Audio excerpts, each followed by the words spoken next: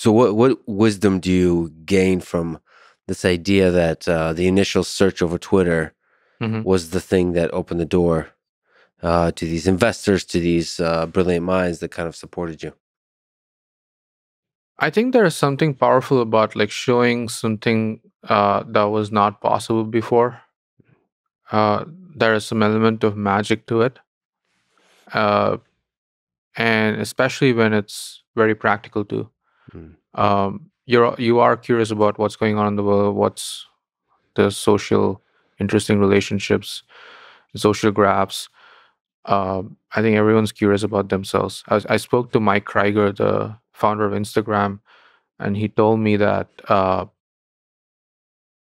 even though you can go to your own profile by clicking on your profile icon on Instagram, the most common search is people searching for themselves on Instagram. Oh, that's dark and beautiful. Yeah, So it's funny, right? that's funny. So That's funny. our first, like the reason the first release of Perplexity went really viral because people would just enter their social media handle on the Perplexity search bar. Actually, it's really funny. We released both the Twitter search and the regular Perplexity search Mhm, a week apart, and we couldn't index the whole of Twitter, obviously, because mhm, we scraped it in a very hacky way. And so we implemented a backlink where if your Twitter handle was not on our Twitter index, it would use our regular search that would pull up few of your tweets and give you a summary of your social media profile. mhm, And it would come up with hilarious things because back then it would hallucinate a little bit too. mhm, So people loved it.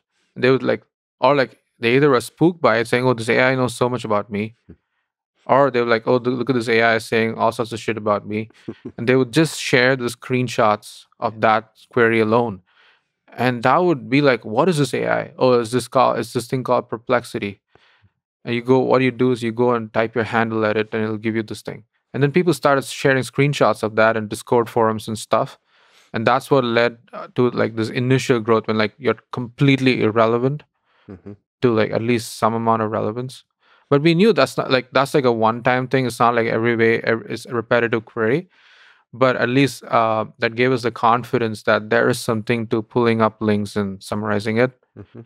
and we decided to focus on that. And obviously, we knew that this Twitter search thing was not scalable or doable for us because Elon was taking over, and he was very particular that like he's going to shut down API access a lot, and so it made sense for us to focus more on regular search. That's a big thing to take on, web search. Hmm. That's a big move. Yeah, What were the early steps to do that? Like, what's required to take on web search? honestly, I the way we thought about it was let's release this. There's nothing to lose. It's a very new experience. People are going to like it, and maybe some enterprises will talk to us and ask for something of this nature for their internal data. And Got it. maybe we could use that to build a business. That was the extent of our ambition.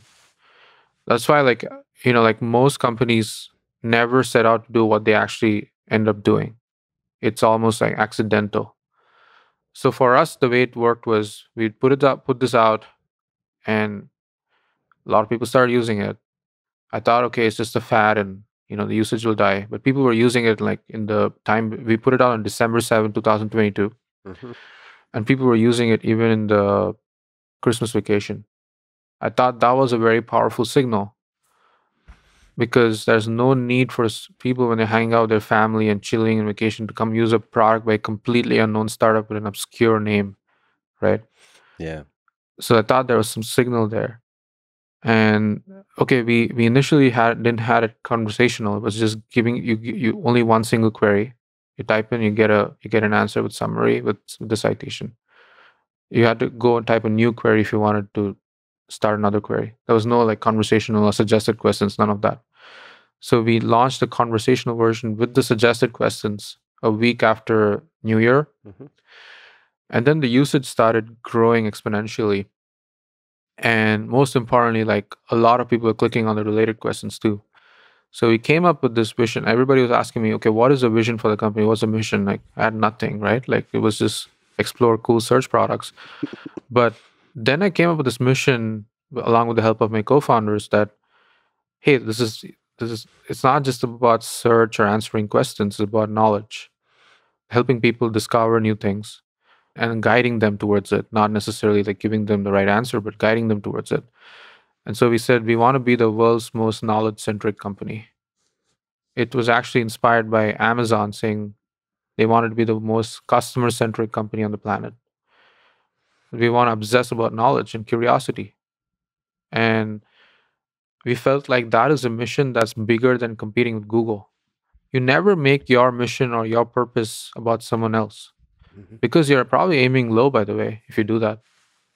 You want to make your mission or your purpose about uh, something that's bigger than you and the people you're working with. And that way you're thinking like in a completely outside the box too. And Sony made it their mission to put Japan on the map, not Sony on the map. Yeah. And I mean, in Google's initial vision of making the Yeah, world's information accessible to yeah, everyone, that was correct. Organizing the information, making it universally accessible and useful. It's very powerful. crazy. Yeah. Except, like, it's not easy for them to serve that mission anymore. And nothing stops other people from adding on to that mission, rethink that mission too, right? Hmm. Wikipedia also, in some sense, does that. It does organize the information around the world and makes it accessible and useful in a different way. Hmm. Perplexity does it in a different way. And I'm sure there'll be another company after us that does it even better than us. And that's good for the world.